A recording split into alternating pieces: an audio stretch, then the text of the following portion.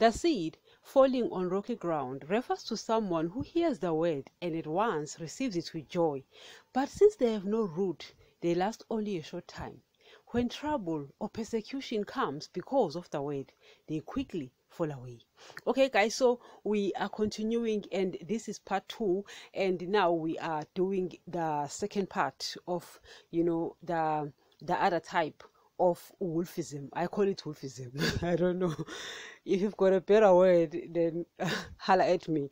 I don't know any other, but previously we were speaking about the first type, which is the pathway, and I've said that if you've seen anyone who has never been saved, who's heard of the word, who's heard of the Bible, read it, or not necessarily read it as in like delving deep into it, but who's heard of Jesus but doesn't, and guys, the pathway won't even consider giving him a chance. You understand? They just don't have time. And you see it and you're like, you came from Adam, who came from Jesus, who came from God, yet you don't want Jesus. Oh guys, that's the world for you, filled with useless bunch of people, Nevertheless, here we are now speaking about the second type, because we've already spoken so much about the first type, the type that will never give him a chance. And if you've seen anyone like that, it could be a family member, it could be anyone in your neighborhood, it could be your friends, whoever, guys, your colleagues, your schoolmates, and they've never, and they won't even consider. That is a pathway. Now here we're speaking about the rocky place. These ones, according to Jesus, he says that they hear the word and they become joyful. They receive it with joy. You understand? In other words, guys, you'll find them going to church because in their minds we're like, there is a place called heaven. So we are going to heaven after leaving this place. Wow. You know what I mean? And then they get excited. So they go there. In fact, guys, churches are filled with the rocky places. The problem is the seed. The problem, guys, is in the seed. You understand? The seed, it cannot penetrate. The word, which is the seed. The word, guys, is also called the seed. Jesus calls it the seed. As you can see, it's the word. But here we are also speaking about the different kinds of spiritual seeds. As guys, we know there are wolves and sheep. You understand? But this second type of wolfism, which is the rocky place, the word of God cannot penetrate. The word of God cannot enter. Why? It's rocky, guys. It's rocky. Oh, guys, I don't know much about planting and all, because I've lived in the city, to my demise anyway, so I live in a flat, and I decided to plant, to have some vegetable, at the balcony. Believe me, guys, when I tell you, all of those plants, guys, nothing came out of it, and when I tried to find out what was the problem, the source of the problem, the sun, sun doesn't get in through the balcony, so it's like a useless activity for me. So I said, and I'm like, damn, there are rules even also when it comes to planting. I thought you just take a seed and you put it there in the ground and you'll be okay. Oh no, believe me, when there's no sun, you're going to have a huge problem, so I don't understand much about planting and all, but Jesus did, even though the guy was not into planting. Guys, Jesus knows everything, So here he's giving us this parable. And when I was planting, I came to understand certain things about planting as well. So to me, it's like, oh, okay, this now does make sense, But here Jesus is saying that they do get saved, they become joyful, and they were like, we want to enter heaven as well. So let's go to church, let's hear, about the kingdom of heaven. Guys, they go to church, they can't even hear about the kingdom of heaven, but they're hearing about riches, earthly blessings, and monies, and prosperity. Hello. How can you expect these people, to enter the kingdom of heaven? They can't, But also, the other problem is with the seed. The problem is with the rocky seed. The word cannot penetrate because it's rocky. It's rocky, guys. the only way for the word to penetrate, there must be this soil, good soil, you understand. Pathway, guys, the pathway, people are marching on that ground, you understand. They are walking on that ground, so obviously it becomes hard. So when you throw seeds on the ground, obviously it can't penetrate because people have been walking and now it's hard, you understand. That's why it's called a pathway, and then this one is rocky, meaning that the seed cannot penetrate as well because it's a rock. Guys, I mean, guys, hello, you know what I mean now. So just saying that they become excited because of hearing about the kingdom of heaven, but get what? It can't enter, it can't penetrate because of the seed. Guys, there are things you see it in life and you're like, I've got questions for my Lord. When I live here, my Lord has to answer. Guys, in my country there is this advertisement.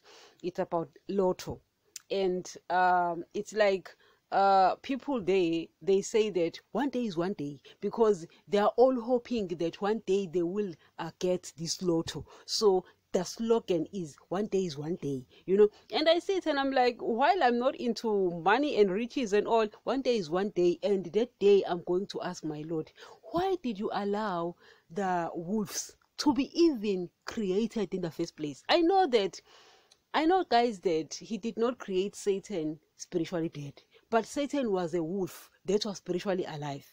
When the word came, he disobeyed it because he was a wolf.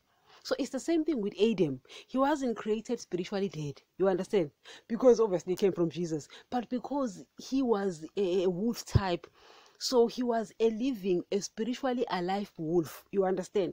Probably Adam was a rocky type. No, not the rocky.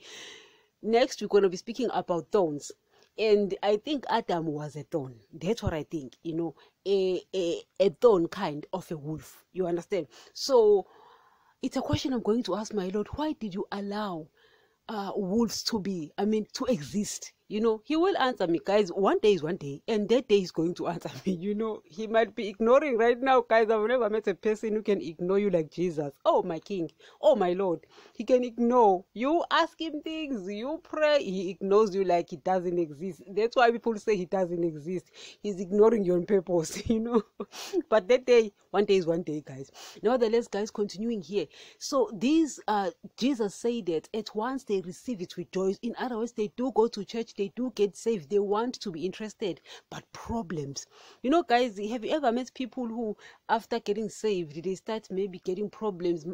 Maybe you find that a family member is sick, and then now you have to raise more money to get, money for this person to be healed and stuff. In other words, Satan, he doesn't want to lose you, so he's realizing that you are concentrating on the kingdom, and if you do, he's going to lose you. So he brings problems your way, and when problems comes, you start concentrating on what? On problems instead of the kingdom of heaven, and then they quickly fall away. Guys, this thing should be making clear. Guys, this thing should be clear to you. He says, but since they have no roots, they last only a short time. When trouble or persecution comes because of the word, they quickly fall away. You understand? And also, one thing I want us to also realize, Jesus says, when trouble or persecution. Now, when you think of persecution, you actually think of Paul, of Peter, of James and John. These dudes were preaching about Jesus, and they were persecuted and they were jailed. People do not want to hear their message because to them it didn't make sense. What are you telling us about a guy who died, and then you telling us that he was raised from life, yet we never saw him? Guys, Jesus rose to life, and then he only appeared to those he wanted to appear to. The rest did not see him. So these guys, they go and tell the Israelites that Jesus rose to life, yet Jesus did not appear to the others, only to the disciples and just a few, you understand? So it's things like that. So people were like, we are persecuting you. They did not want to hear, guys. They did not even give them a chance, you understand? It's the same thing today, guys. Same thing. You actually obey Jesus, and people become offended because to them it's like, okay, if you want to go to church, that's fine, but the problem starts when you start obeying Jesus, because when you're obeying Jesus, you're no longer going to obey them, and they become offended. That's when they start persecuting you. And nowadays you won't get physical persecutions per se, while you might, you won't get it per se, but it's going to be emotional persecution. I mean, guys, you are born with family members who don't believe in Jesus, and they want you to be like them. They want you to run after riches, they want you to run after money, they want you to run after career, they want you to live the life of this world, and now you are obeying Jesus, you're becoming a loser, and they love you. They don't want you to be a loser. I mean, guys, my family members, they love me. They don't want me to be a loser, yet I'm a loser. And I'm a loser by choice. I decided to be a loser, So they don't know. To them, it's like, what is wrong with you? Are you crazy? You are a graduate. You can be like us. But are you crazy? You living like this, they don't know what I know. You understand? And I'm becoming a loser, So they love me. But to me, it appears as persecution, emotional persecution. Yet it's people who love me. I mean, guys, you remember, even though Peter is not a rocky place, Peter is actually a good soil, meaning a sheep. But when Jesus said, I'm going to the cross, I'm going to be killed and stuff, Peter said, that ain't going to happen to you. Why did Peter say that? It's because Peter loved Jesus, and he didn't want things like that to happen to Jesus. So it's the same thing. Your family members will be persecuting you unknowingly. You understand? It's like they are persecuting you because they love you. No, don't do this, don't do this, do this, become this success story, become this blessed story. And you're like, if I do that, I'm going to forfeit my soul. And they don't know what you know. So to them, it's like you took this theory and you took it to heart, and you are following it to the T. They don't know that you've got proof of the theory. You understand? So it's things like that, guys. So you get to be persecuted by family members emotionally. They don't know. They mean well. They love you. Guys, you will never be persecuted by people who are far from you. Guys, I mean, hello, I can't be persecuted by someone I see on TV. Hello, that ain't gonna happen. But people who are closer to me, people who love me, those are the people I run away from. Those are the people I distance myself from, because these are the people who will influence me in a way that I don't want. I will get peer pressure. I will get pressure from these people. And there is peer pressure, and there's also this kind of pressure, a pressure of persecution for the people who belong to the kingdom of heaven, where you will have to abide by the laws and commands of Jesus, and you can't do it because you've got family members, you've got elders who expect you to obey them and live by traditions, yet these traditions are against the laws of the kingdom of heaven. You understand? And you get persecuted. Guys, if it means run away, so be it. So be it, guys. Ain't nothing you can do about it. So Jesus says that these people, when trouble and persecution comes because of the word, they quickly fall away. So I realized that trouble and persecution comes because of the word. You understand? So when this thing comes and you realize that you are a sheep, because the only way to know whether you are a sheep or you are a wolf is after you've heard of Jesus, you've heard of the Bible, and what you do about it, then that will tell you, oh well, I'm a sheep or I'm a wolf. And if you're a wolf, you will have to know what kind of a wolf you are. Are you a thorny wolf, meaning you are into riches and the worries of this life, or are you a rocky wolf, meaning that you you are scared of problems and you're concentrating on problems or persecutions? Or are you a pathway, meaning you've heard of it and you don't even consider? You understand? So it's things like that you have to sit down and understand. That is why I am bringing out this episode, so that you will know. Don't go outside and ask people, don't judge people. Look at yourself in the mirror and then decide, because the word is the mirror. James said that the word is the mirror, so that word will tell you who you are. You understand? So guys, you now know what is a rocky place. You understand that it's someone who concentrates on problems, and when problems comes, they're no longer interested. Even though they do go to church, guys, people in churches have backslidden right there in churches. They sleep with each other, having sex outside marriage. They love money. They love the things of the world. They're busy running after careers and prosperity. All of that is for the people of the world. We who belong to the kingdom of heaven, we need to concentrate on the will of God. Guys, it's simple as that. Simple. Until next, guys.